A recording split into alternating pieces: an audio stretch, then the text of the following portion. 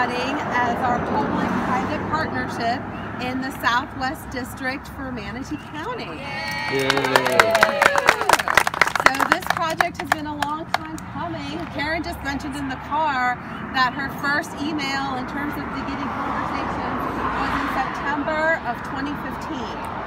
So sometimes the things take a while, but when done well, it's great.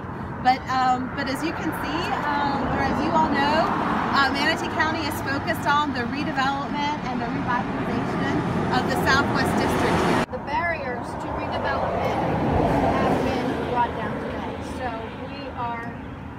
our motto is we're here from the government and we're here to help you. So hopefully this will be a first of many projects. We really want to thank all our partners here, and I know that you'll benefit from the partnership that we've created.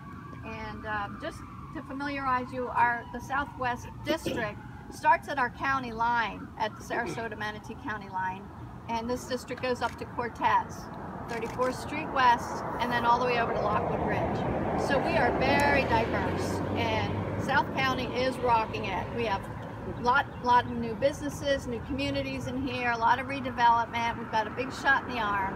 So we're really here to work with you.